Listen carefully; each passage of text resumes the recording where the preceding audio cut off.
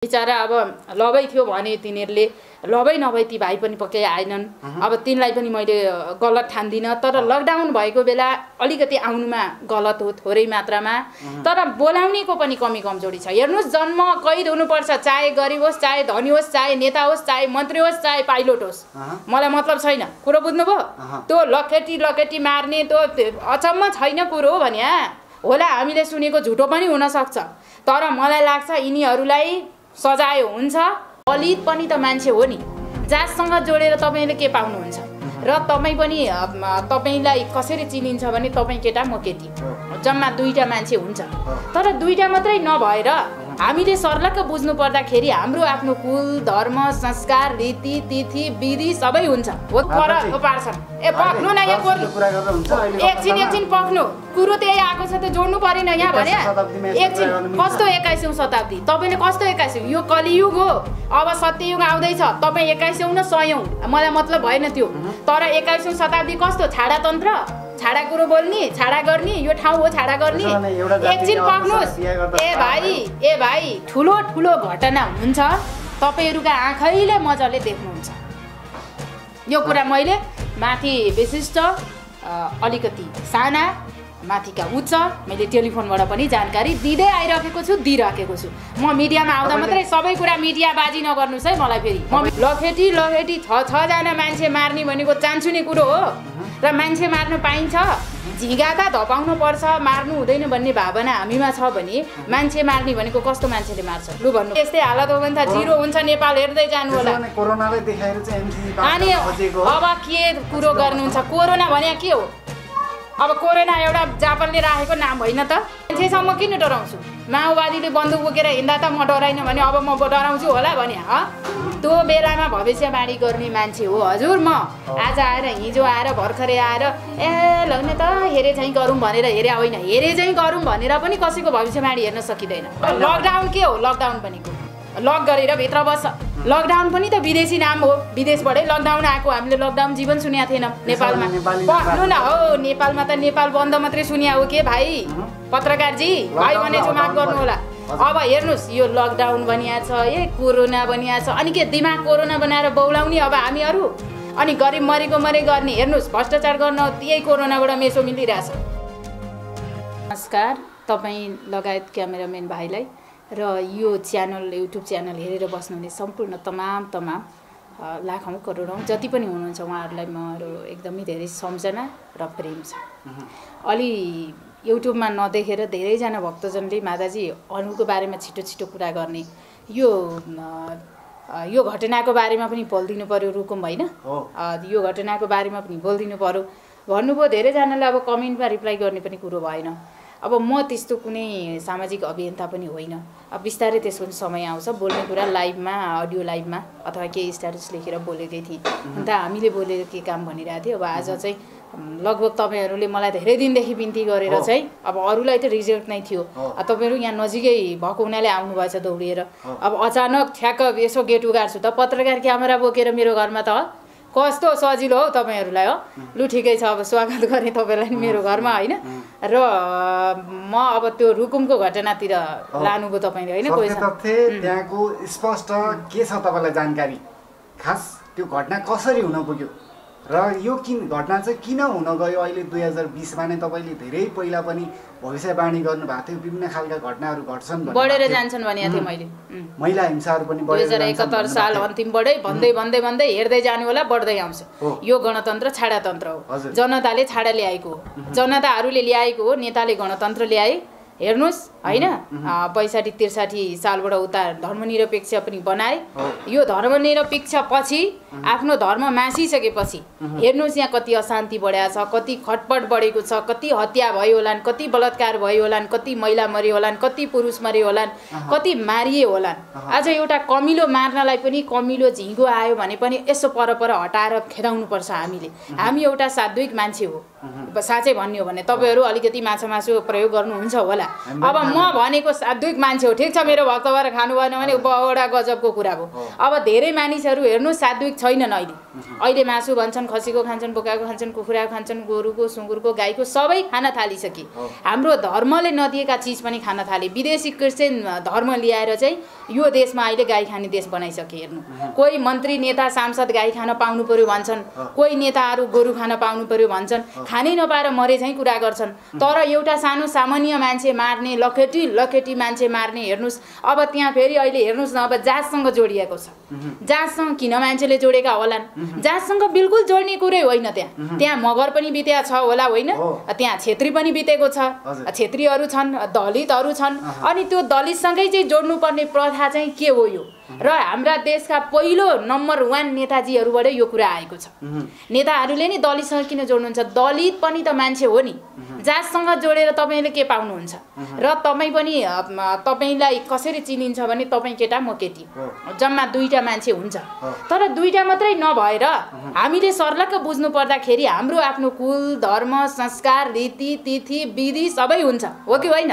हाम्रै पूर्व प्रधानमन्त्री बाबुराम भट्टराईले भने जस्तै कुरातिर लाग्ने हो भने त ल उहाँले भने जस्तै जात परिवर्तन गर्ने, होइन? के भन्नुभयो? पक्नु न, जात परिवर्तन गर्ने भन्नुभयो। जात सजिलो छैन परिवर्तन गर्नलाई। र मलाई त्यो हामी चाहिँ 84 लाख जुनीमा सबै कुरा हुँदै हुँदै हुँदै हामी पनि त्यो मान्छे हुन्छौँ, यो कामको आधारले जनाएको पनि कुरा हो। वास्तवमा अरू केही पनि होइन। अर्को कुरा, दलितसँग जोड्दै नजोड्नुहोस् यो कुरा। म एउटा महिला, एउटा ब्राह्मण, एउटा माताजी, एउटा सात्विक, मैले यो शब्दमा भन्छु। मैले पनि परिवारले छोको खाएँ। म पनि त दलितहरू, मेरो भक्तजन मेरो पूजा कोठामा आउनुहुन्छ, म हेर्दै राखेको हुन्छु, म उत्तिकै माया प्रेम गर्छु। हाम्रो कुन चाहिँ धर्मले यो प्रथा जनाएको छ? यो मानिसले मानिस बीचको विभेद हटिनुपर्छ। एक नम्बरमा पक्नु। अब किन खाइएन त? कलेज पढ्दा मेरा साथीभाइ थिए के मैले पर जा भन्ने? खोइ मलाई केही पनि भएन। त्यो मान्छे बीचको विभेद हटिनुपर्छ। कस्तो कुरो गर्नुभएको? दलित मान्छे होइनन्, किन खान्न म? मेरो साथी मन्त्री हुनुहुन्छ, किन खान्न? धनकुटाके मेरो बेस्ट फ्रेन्ड साथी। अब लाएर सानाको पनि खान्छु म। यहाँ कसले थाहा छ र? यहाँ जहाँ ढाँटिरहेछन् मान्छेले। अब साना ठुला म सबैको खान्छु भनिसके मेरो साथी धनकुटाबाट। उहाँले हेरिराख्नु भएको छ। उहाँ पूर्व मन्त्री पनि हुनुहुन्छ, माओवादीको नेत्री पनि हो, होइन? नाम भन्नु पर्यो पनि, उर्मिला लामिछाने हो उहाँ। अब मैले उहाँलाई हरेक पटक भनिरहेको हुन्छु, यो घटना आयो लौ न चाहिँ मन्त्रीज्यू, प्रिय साथी अथवा मेरो धनकुटा, हामी त ओल्लो घर पल्लो घर ओरतिर परतिर केही बोलिदिनु पर्यो भने त अहिले बिचमा कता व्यस्त हुनुहुन्छ। अब यो रुकुमको यो घटना यो पश्चिमतिर आइराख्दाखेरि पूर्वमा पनि घटना नघटेका होइनन्। मैले वैशाख 1 गते स्ट्याटस लेखेको थिएँ, त्यो हेर्नु होला पत्रकारजी। मैले पश्चिममा, दक्षिणमा, उत्तरमा पनि समस्या पर्छ भनेको थिएँ। केही धेरै मात्रामा पश्चिममा घटना घट्छ, भइहाल्यो कि भएन ल हेर्नु। लखेटी 6 जना मान्छे मार्ने भनेको चान्सुने कुरो हो र मान्छे मार्न पाइन्छ? झिँगा त धपाउनु पर्छ, मार्नु हुँदैन भन्ने भावना हामीमा छ भने मान्छे मार्ने भनेको कस्तो मान्छेले मार्छ? लु भन्नु पत्रकारजी। र तपाईँहरू कतिपय चाहिँ युट्युबरको माध्यमद्वारा पनि विकृति, विसङ्गति जो भेट्यो त्यसैलाई अन्तर्वार्ता लिइहाल्ने म त्यसको साथी हो, मैले चिनेको, जे भने नि भइहाल्यो। यहाँ त चर्चामा आउने खेलमेलो यहाँ धेरैको छ। त्यस कारणले एउटा वैदिक व्यक्तिसँग, एउटा शिक्षित मान्छे व्यक्तिसँग, एउटा संस्कार सिकेको व्यक्तिसँग लिनु महत्त्वपूर्ण पनि हुन्छ। अर्को कुरा, कतिपय संस्कारिक व्यक्तिहरू मभन्दा वरिष्ठ पनि हुनुहुन्छ, पढे लेखेकाहरू हुनुहुन्छ, मभन्दा उच्चतम पढेका पनि हुनुहुन्छ। र अहिले हाम्रा नेताहरूको चाहिँ काम छैन पत्रकारजी।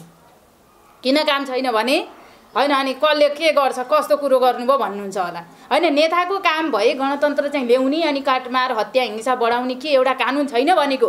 त्यसलाई मार्यो, जसरी मार्यो त्यसरी मार्न पाउने कानुन हुनुपर्छ। हेर्नुहोस्,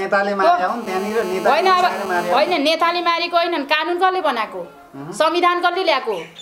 संविधानमा के लेखिएको छ? हेर्नुहोस्, उनै नेता माओवादी जङ्गल पस्दाखेरि सब जात एउटै हो भन्ने, आज उनीहरू निकाल्ने यो दलित र उ दलित, यो फलानु थोर र फलानु भन्ने संविधानमा लेखेको कुरा अहिले भर्खर मिलाउन मिल्छ कि फेरि संविधानै परिवर्तन गर्नु पर्यो कि परेन पत्रकारजी? त्यसका पक्नु अब किन अब यो जात परिवर्तन गरेर धर्म परिवर्तन गरेर हुने ऊ धर्म परिवर्तन गर्दा त 62-63 बाट देख्नुभयो त हालत खराब। आज तपाईँ जात ढाँट्दै हुनुहुन्छ, उयो भाइले जात ढाँट्दै छ, अर्कोले जात परिवर्तन गरिँदैछन्, धमाधमसँगले धर्म परिवर्तन भइराखेको छ, विदेशी डलरसँग मान्छे व्यस्त छन्, हो कि होइन भन्नुहोस् त?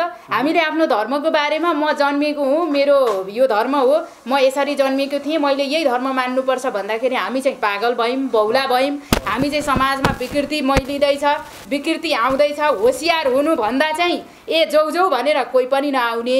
जब घटना घट्यो अनि थाहा लौ न माताजी के हुन्छ, अब मैले रोक्न सक्दिनँ प्रभु, म कुरो बुझ्नुभयो? जे देखेको हो त्यो भएरै छाड्छ। म पूर्व जानुपर्ने पश्चिम गएर हुँदैन, मेरो घर पूर्व हो, धनकुटा इटहरी हो, कुरो बुझ्नु पनि। मैले विराटनगर हुँदै जानु पर्यो, हो कि होइन?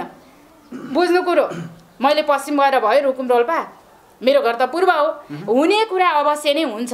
हामीले जानकारी पनि दिएको, जानकारी दिएर रोकथाम गर्ने त कसले रोक्ने त? अब कोरोना आउँदै थियो, आउँथ्यो, कोरोना आयो, अब कसले रोक्छ कोरोनालाई? यो जैविक हतियार हो, यो भित्री यन्त्र हो, कसले रोक्छ? न तपाईँले रोक्नुहुन्छ, म त तपाईँको भविष्यवाणी हेर्न जान्दछु। त्यो जैविक हतियार त भित्र के छ के छैन कसरी थाहा पाउने? भित्रको सूक्ष्म जीवाणु। अनि पक्नुहोस् है, पक्नुहोस् न, म उताको काम गर्दैछु। अब त्यस कारणले गर्दा कुदाई हेर्नु, अब ती भाइहरूको पनि बिचारा अब लबै थियो भने तिनीहरूले, लबै नभए ती भाइ पनि पक्कै आएनन्। अब तिनलाई पनि मैले गलत ठान्दिनँ, तर लकडाउन भएको बेला अलिकति आउनुमा गलत हो थोरै मात्रामा, तर बोलाउनेको पनि कमी कमजोरी छ। हेर्नुहोस्, जन्म कैद हुनुपर्छ, चाहे गरिब होस्, चाहे धनी होस्, चाहे नेता होस्, चाहे मन्त्री होस्, चाहे पाइलट होस्, मलाई मतलब छैन। कुरो बुझ्नुभयो? त्यो लखेटी मार्ने त्यो अचम्म छैन कुरो हो भने होला, हामीले सुनेको झुटो पनि हुनसक्छ, तर मलाई लाग्छ यिनीहरूलाई सजाय हुन्छ। ढोक्क हुनुहोस् मित्रजन भक्तजन, सजाय हुन्छ।